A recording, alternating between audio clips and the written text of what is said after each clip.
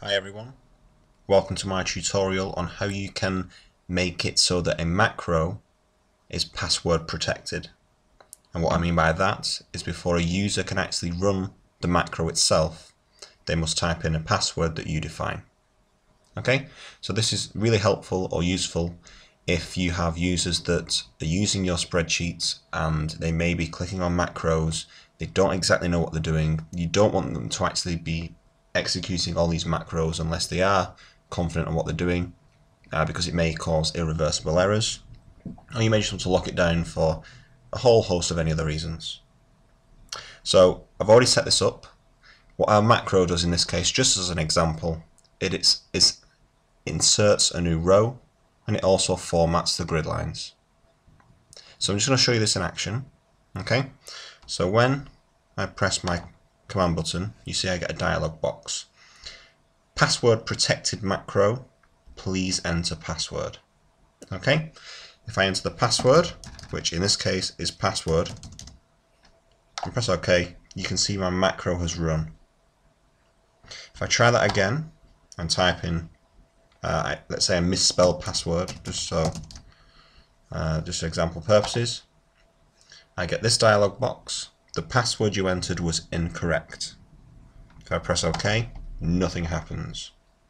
If I try this again, I press cancel or close this box, nothing happens. Okay, so I'm going to show you how this is done. This does rely on a fair bit of code. If you are new to macros in Excel, follow my beginner's guide, which is linked below. But we're going to delve into this now.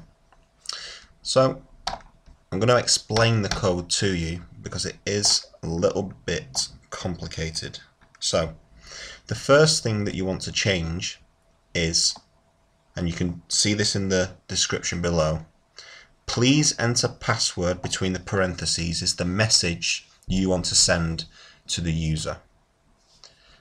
Password protected macro is the name of the box that highlights. So let's change this now. Name of box, message to user. Okay, so when I run this macro later on, this is all going to change for you. So we then have a case is and we have a do nothing. Now what this is if they don't type the password incorrectly, nothing happens, which is essentially what you want to happen. Okay, case is equals password. Now password is what you want your password to be. So let's change to something completely random. Let's say turkey. This is what you want the password to run the macro. So alter that for whatever you want. Underneath there is the code you want to run if the user gets the password correct. So in our case, it inserts a new row and formats those grid lines. Okay. Your message box down here is essentially what you tell the user if they didn't get the password correct. Okay, so let's just use this again. Let's say try again. Stupid. Just so you can see this in working action. Those are the parts of the code you will need to alter. So you paste in your macro code for what you want to happen if the user gets the password correct over what I've just highlighted. Everything else should make sense. So I'm going to show you this again in real time. So come back out of design mode, and now if I press my button, okay, name of box, message to user, you can see that my input box has changed. Our password was turkey, I think, but let's just say we got this incorrect and put chicken. We'll see. Try again, stupid. Okay, I hope that's clarified what those alterations between the parentheses actually means.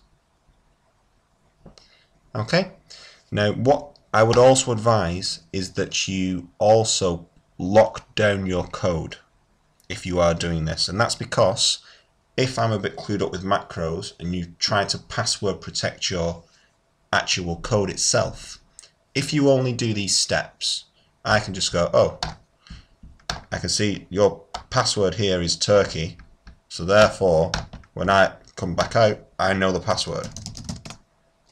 Okay? So you want to actually lock the code down as well. Now I'm going to outline how to do this in another video, so please keep your eyes peeled for that one. But I hope this has helped. I have written this up as a guide on the website, so please, if you struggle to follow along, it outlines it in text form there, so it might be a bit easier for you. That's in the description below. The code we've used is in the description below, and also the beginner's guide is in the description below. So again, if some things don't make sense to you, please follow that. It will get you up on your feet.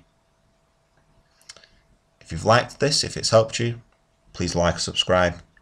It helps me out. Thank you very much. See you next time.